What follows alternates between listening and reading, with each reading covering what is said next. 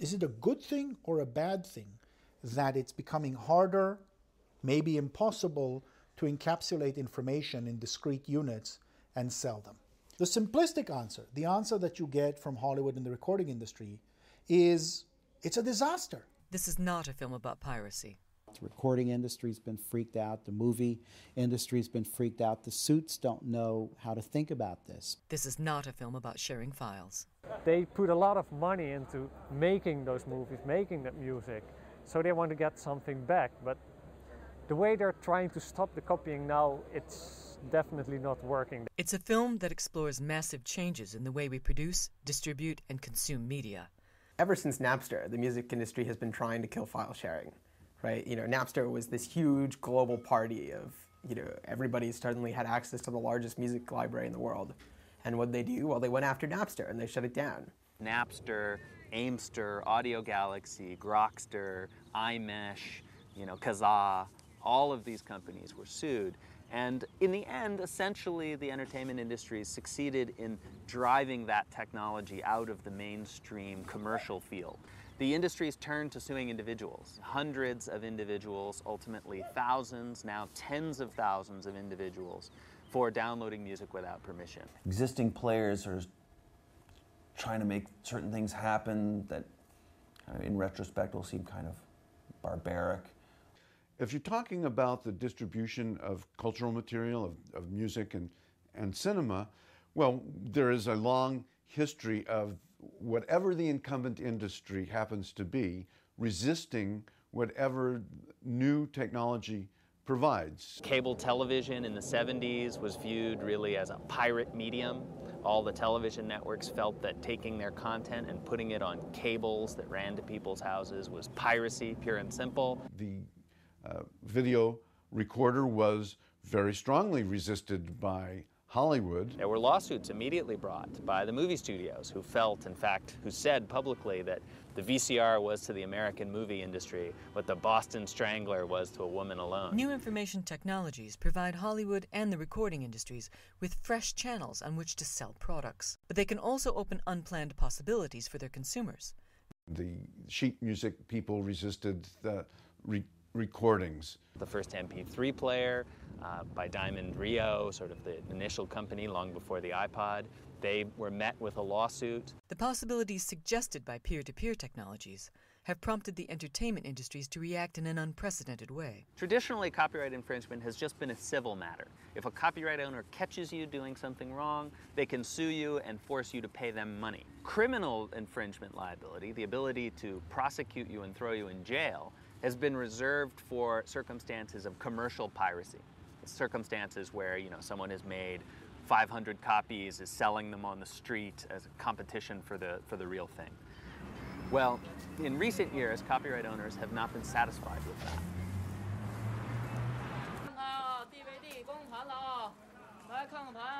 They have wanted to reach out and have criminal recourse against people who are engaged in non-commercial activities.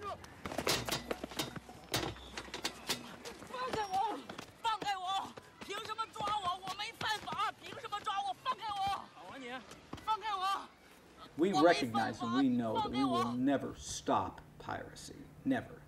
We just have to try to make it as difficult and as tedious as possible, and we have to let people know there are consequences if they're caught. What they've sought to do is sue a few people punish them severely enough that they can essentially intimidate a large number of other people.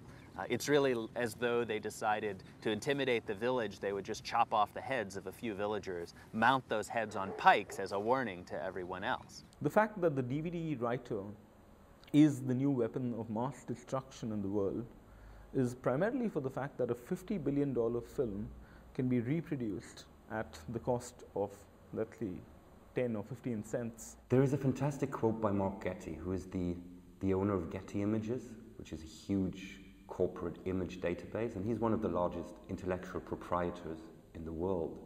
He once said, intellectual property is the oil of the 21st century. It's a fantastic quote. You can condense it to one word, that is war. He declared war with that, saying, we will fight for this stuff, these completely hallucinatory rights to images, ideas, texts, thoughts, inventions, just as we're fighting now for access to natural resources. He declared war. Strange kind of war. I would take it serious, but it's ridiculous and serious at the same time. This is not the first war that has been fought over the production, reproduction, and distribution of information. People like to see the contemporary and the digital era as some kind of a unique break.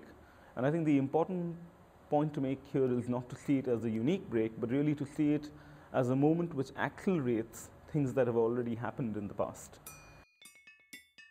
Before the arrival of the printing press in Europe in the 1500s, information was highly scarce and relatively easy to control. For thousands of years, the scribal culture really handpicked the people who were given this code to transmit knowledge across time and space. It's an economy of scarcity that you're dealing with. People are starved, in a sense, for more books. There are images from the 16th century of books that were chained and had to be guarded by armed guards outside a heavy, heavy door, because it is very, very dangerous for people to have access to that. Print brought with it a new abundance of information, threatening the control over ideas that had come with scarcity. Daniel Defoe tells of Gutenberg's partner Johann Fust arriving in 15th century Paris with a wagon load of printed Bibles. When the Bibles were examined and the exact similarity of each book was discovered, the Parisians set upon Fust, accusing him of black magic. About to change everything, this new communications technology was seen as the unholy work of the devil.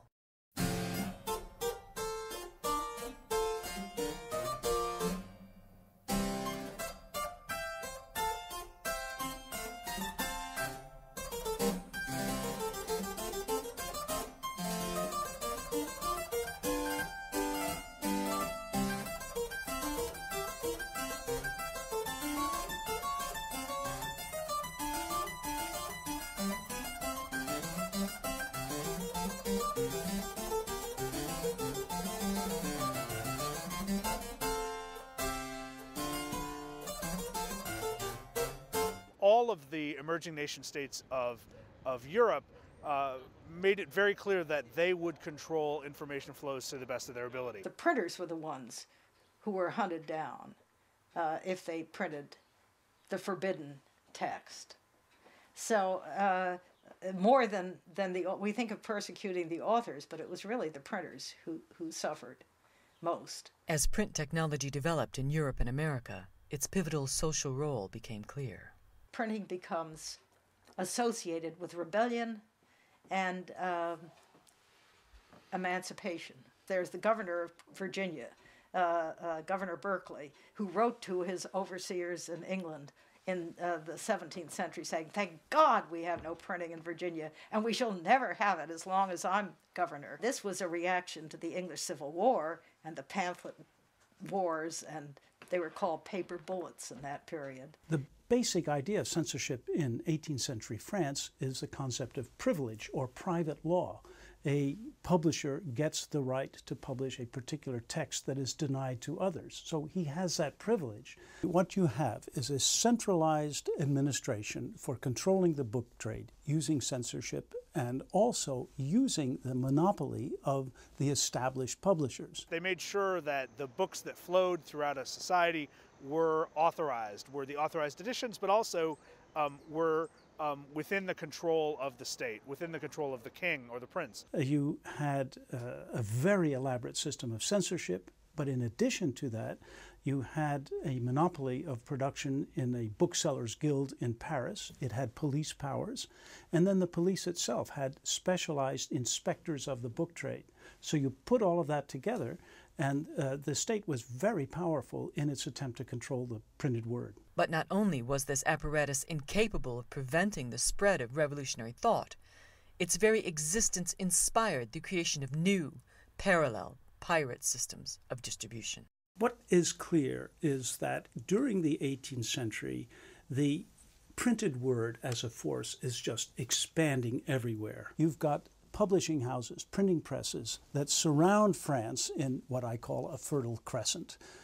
Dozens and dozens of them producing books which are smuggled across the French borders, distributed everywhere in the kingdom by an underground system. I have a case of one Dutch printer who looked at the index of prohibited books and used it for his publication program because he knew these were titles that would sell well. The pirates had agents in Paris and everywhere else who are sending them sheets of new books which they think will sell well. The pirates are systematically doing, I use the word, it's an anachronism, market research. They do it, I've seen it in hundreds and literally thousands of letters. They are sounding the market. They want to know what demand is.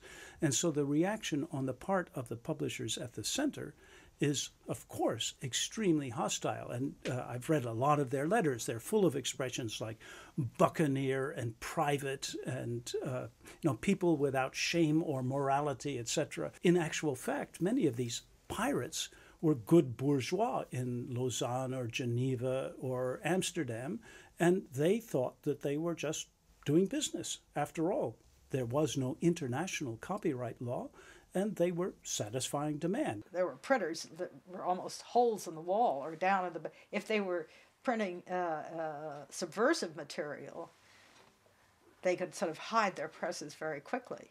People used to put them on rafts and float down to another town if they were in trouble with the authorities.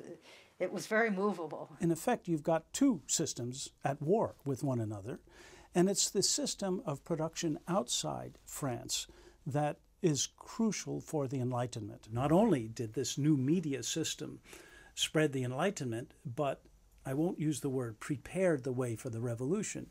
It so indicted the old regime that this power, public opinion, became crucial in the collapse of the government in 1787, 1788. In Paris, the Bastille had been a prison for pirates. But in the years before the revolution, the authorities gave up trying to imprison pirates. The flow of ideas and information was too strong to be stemmed.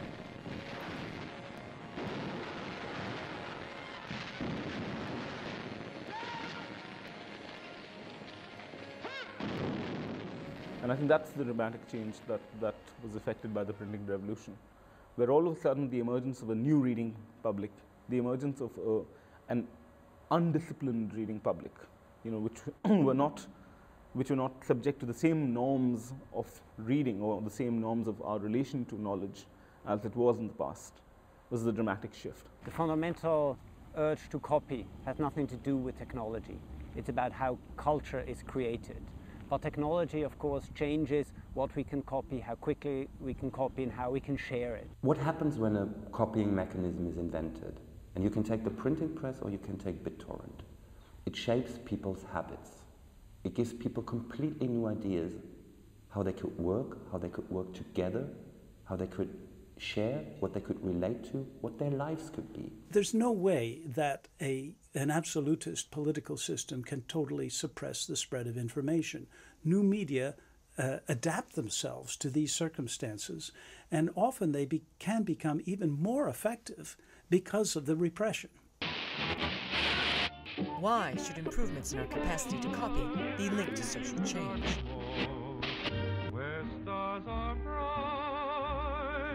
Because communicating, so fundamental to what we do in the world, is itself an act of copying. The one technique that brought us to where we are is copying. Sharing is at the heart of, in some senses, existence. Communication, the need to talk to someone, is an act of sharing. The need to listen to someone is an act of sharing. Why do we share culture? Why do we share language? Because we imitate each other. This is how we learn to speak. This is how a baby learns. This is how new things come into society and spread through society. Basically, what keeps us together is that we copy from each other. When the spoken word was our only means of communication, we traveled far and wide to deliver it to others. Later, as we began to communicate in written form, armies of scribes multiplied our ideas. Our urge to communicate is so strong that we have always pushed the tools available to us to the limit, then gone beyond them, creating new technologies that reproduce our ideas on previously unimaginable scales.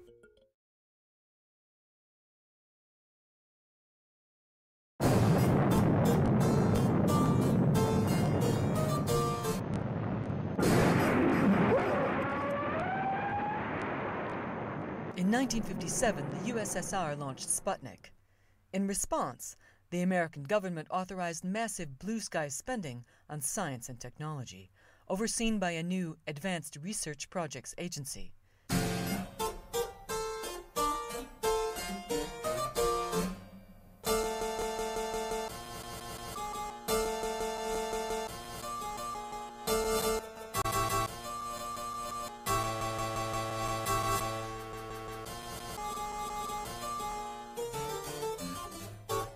It was ARPA, developing the ideas of visionary computer scientist Joseph Licklider, that came up with the concept of networking computers. It's been hard to share information for years.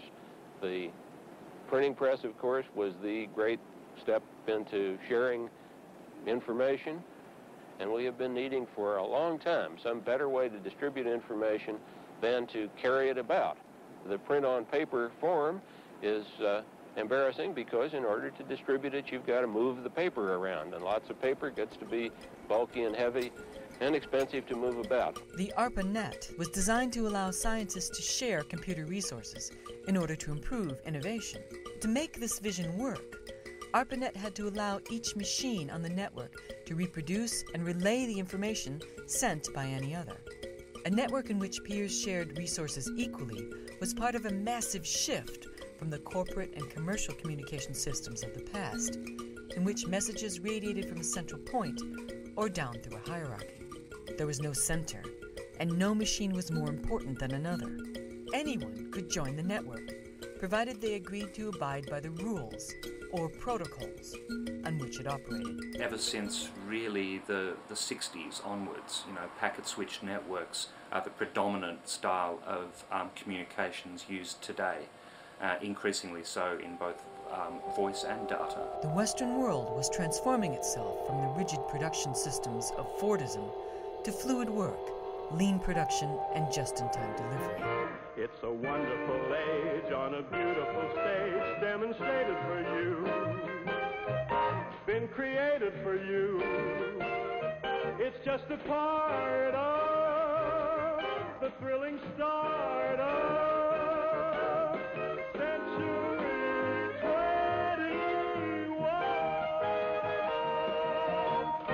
a post-centralized, friction-free economy needed a communications system just like this. We didn't build in the 1970s networks of hierarchs.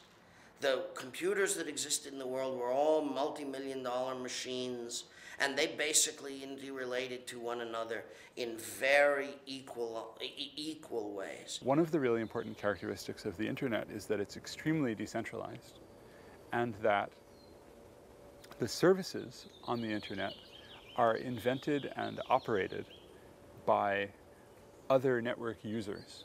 The network is built so that there's nobody in charge, that everybody has control over their own communications. In relying on the internet, society was bringing into its very center a machine whose primary function was the reproduction and distribution of information. It's an inherent function of the networks that we use today that this data is stored and copied, stored and copied. Normally transient, normally very fast, in milliseconds, microseconds. Specialized pieces of equipment such as switches, routers, hubs, etc. do this all in the blink of an eye. But it's the way networks work.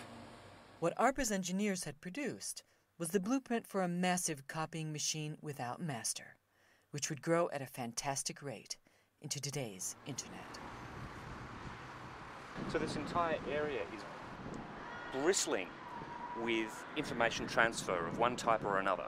For instance, the local council, Tower Hamlets and Hackney, we're sort of on the border here, have some of the surveillance traffic and security cameras linked via wireless networks themselves. The spectrum environment is getting very dirty or noisy.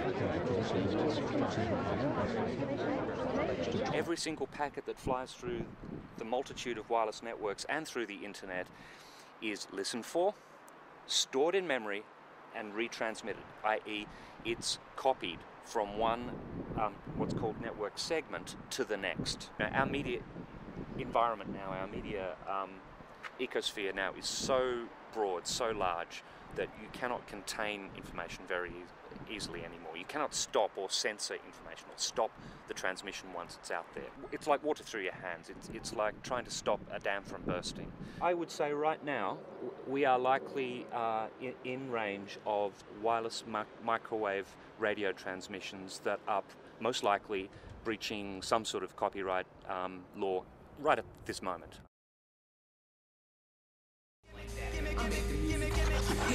Try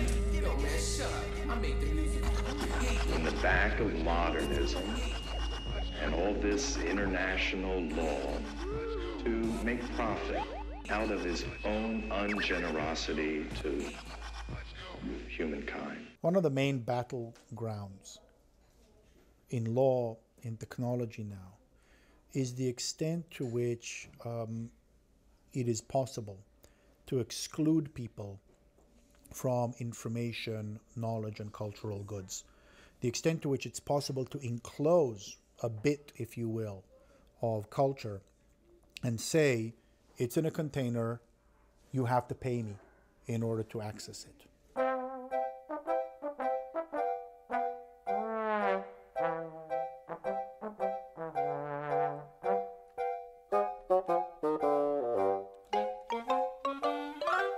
You can make something property if you can build a fence for it. You can enclose something if you can build a wall around it. In the American West, the rangeland was free and all could graze it because it was too expensive to fence it. Barbed wire changed that and you could turn it into property. Culture came in these boxes. Control came naturally as part of the process of the existence of the medium itself. There's a thing, a book, a record, a film, that you can hold on to and not give somebody else, or you can give it to them. And the whole payment system was built around, do I give you this unit of information or don't I give it to you? And that was how the whole model of copyright was built from the book on up.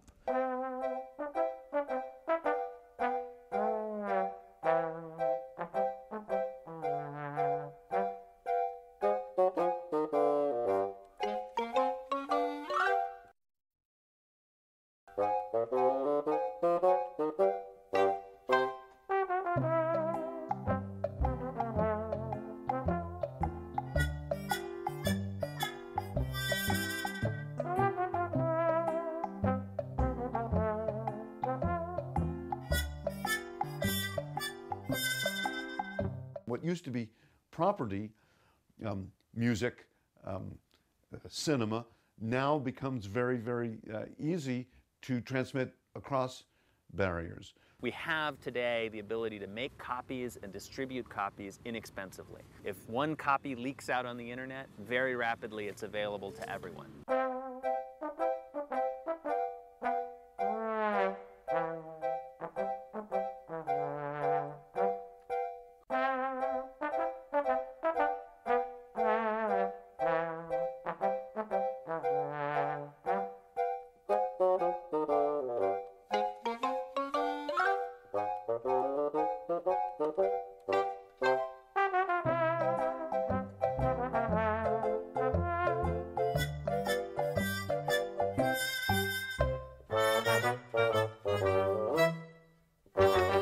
One can always try to create artificial boundaries, technological boundaries, which prevent us from sharing files, prevent us from sharing music, etc. But how do you create a wall or a boundary against the very basic desire of sharing? I think the war on piracy is failing for social reasons. People like to communicate. People like to share things. People like to transform things, and technology makes it so easy that there's no way of stopping it.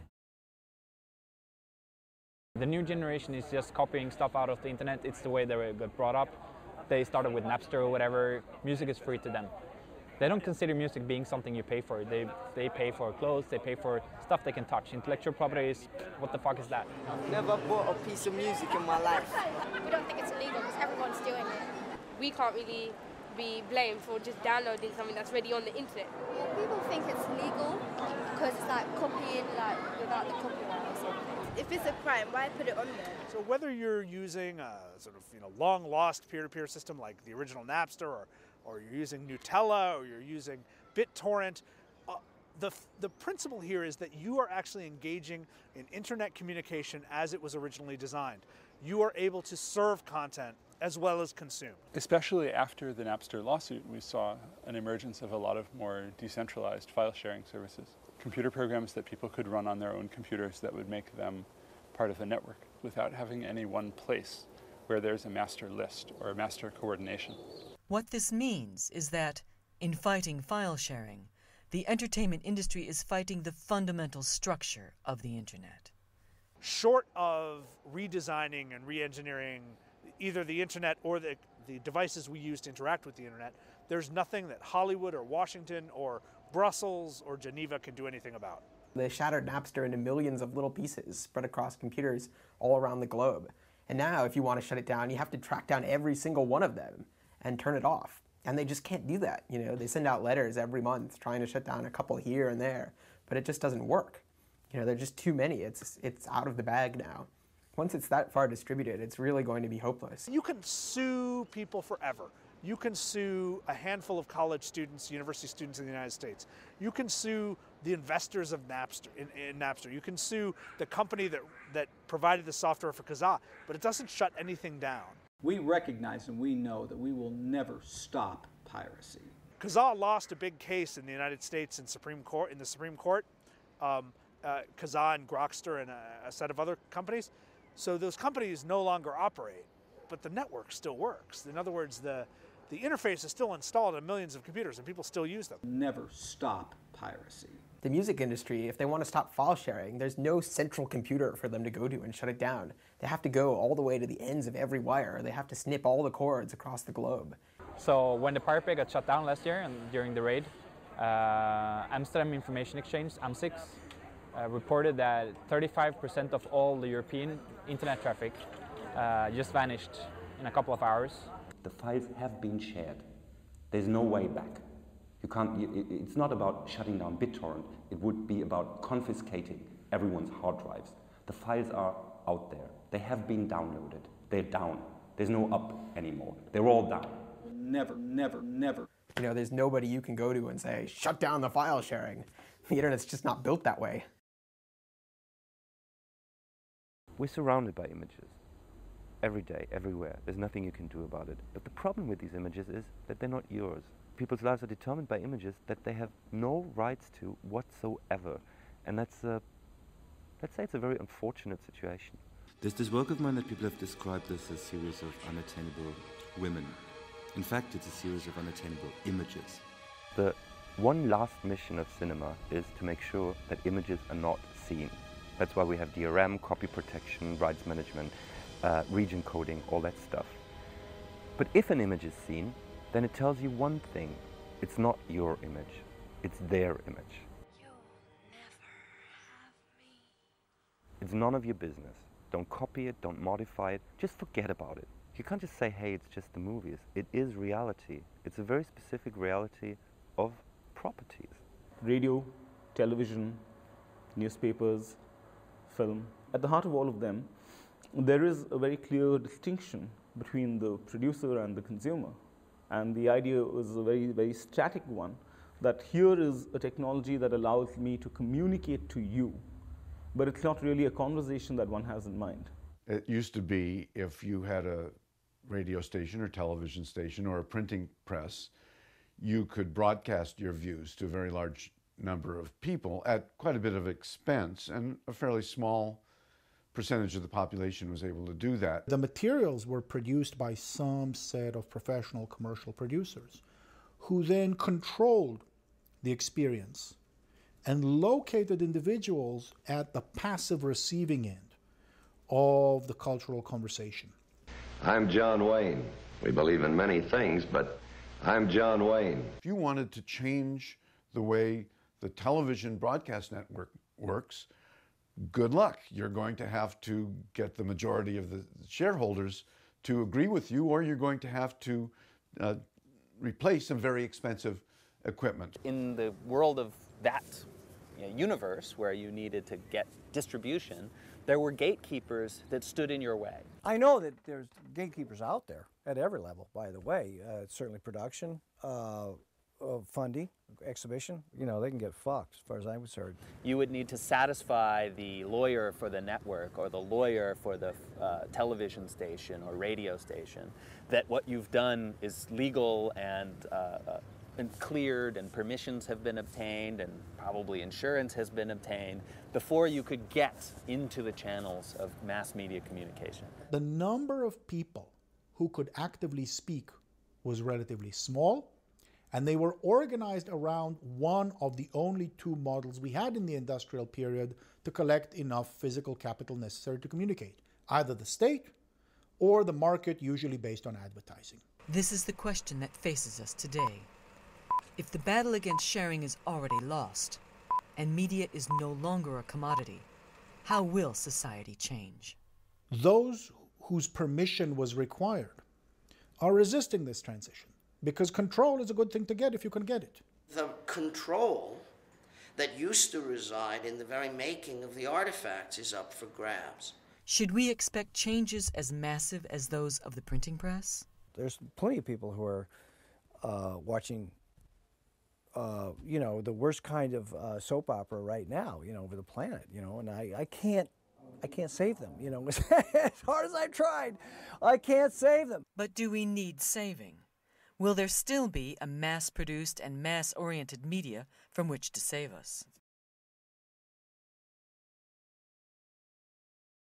Music didn't begin with the phonograph, and it won't end with the peer-to-peer network. Chipmunk, Circular, Fucky, Ice Kid, Little D, SQP. We up K, we up Suits all day long, it's nothing. We up Just, we up Nats, everyone. Alright, listen. And I couldn't give a shit if you're older. This younger's way older. Give it 10 years, then I'ma be known as a veteran older. I swear down, we'll stay colder. So don't try and tell me you're older. You can be older, I'll be more music. Mixtape promos, everything's out there. So don't try and tell me I don't do this. The panic of the movie industry and the music industry is that people could actually start to produce, and that file sharing networks, file sharing technology enables them to produce stuff. I do this, I'm colder, better than most that are older. I take out any that are younger. Listen me, are you dumb? You're an idiot. You'll never get this chip off your shoulder. This kid's colder than you were when you were this age. A whole Europe will test with this page. Please don't play. Wiley Dunn said that playtime's over. Playtime's over. Playtime's over. Since year 6 I've been a playground soldier.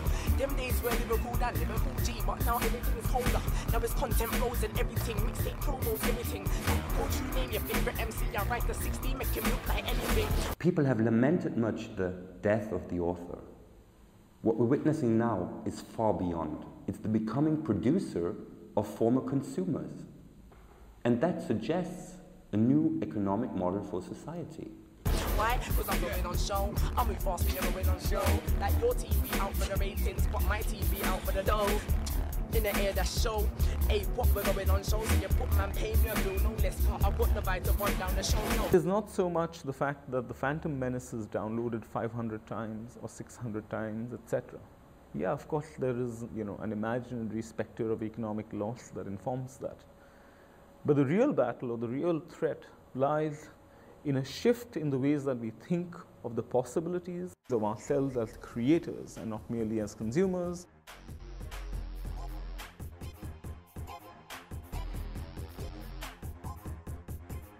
It's like a whole network.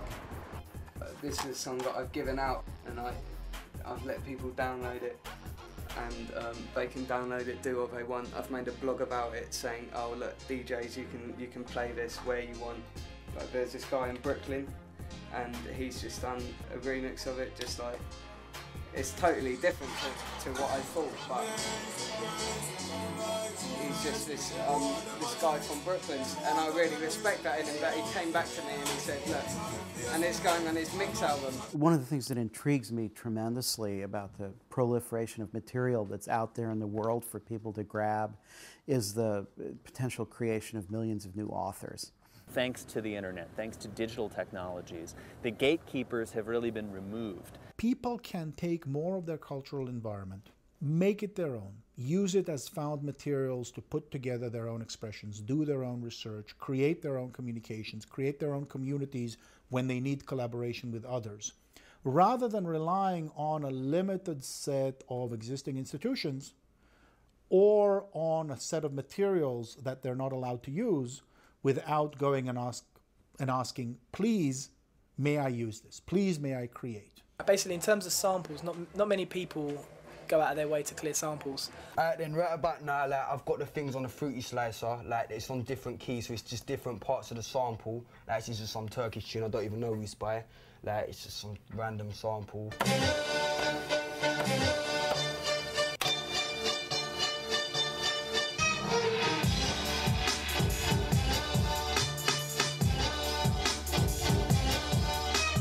I make mainly instrumentals, so really I've made a tool for them to sort of MC to anyway.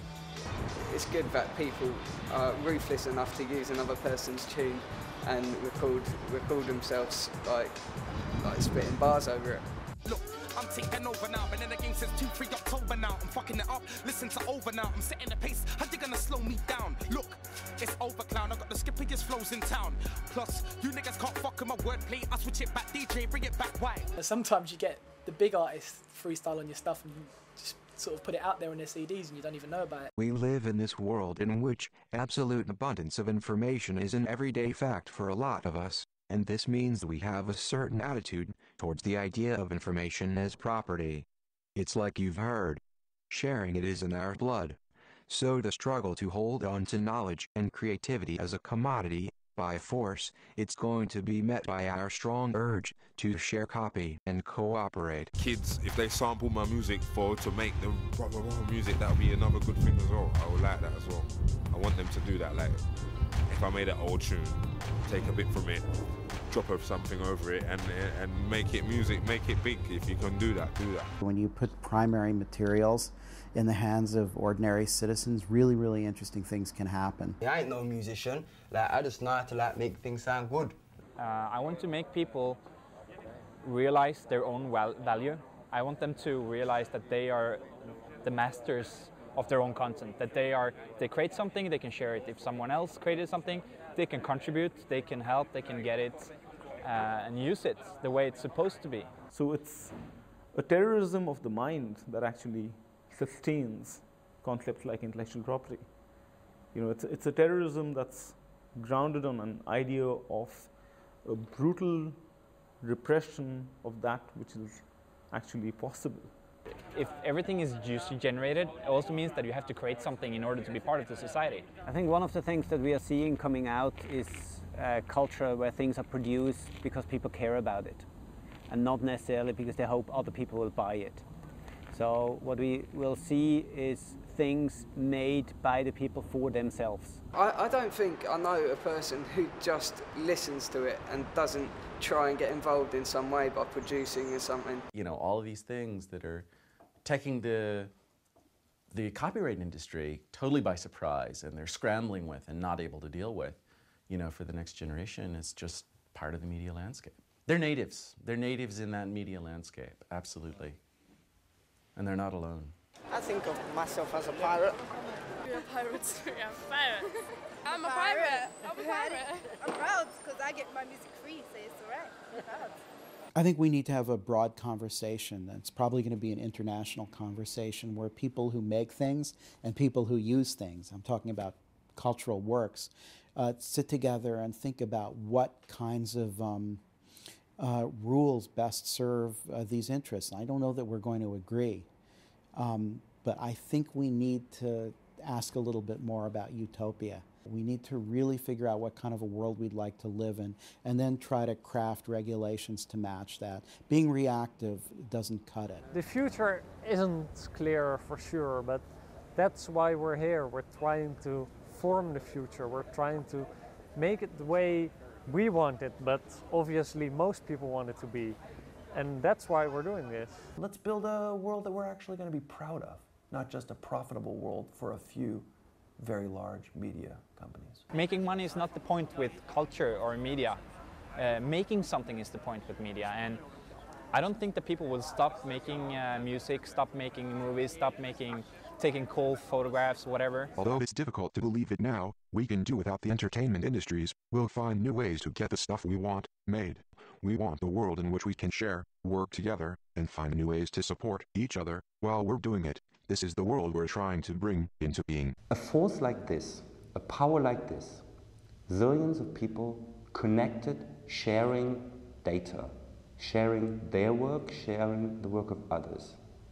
This situation is unprecedented in human history, and it is a force that will not be stopped.